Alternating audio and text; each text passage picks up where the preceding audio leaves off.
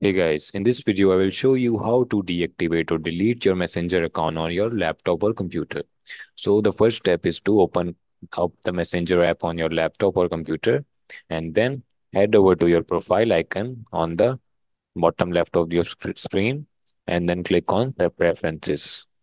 Then here, as you can see, multiple options. Click on account settings and it will open up the window in your browser.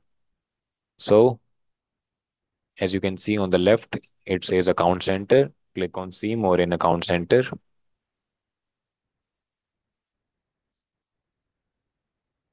And then click on the search icon right here and deactivate or deletion right here. Search it and there you go. The option is visible.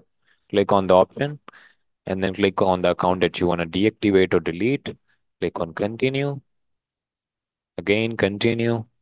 And then it will ask you the password of your account. If you give the hit the password and click on continue, your account will be deactivated. Similarly, for the deletion process, it is the same. So that's it. Thanks for watching. Please like and subscribe and comment on the video.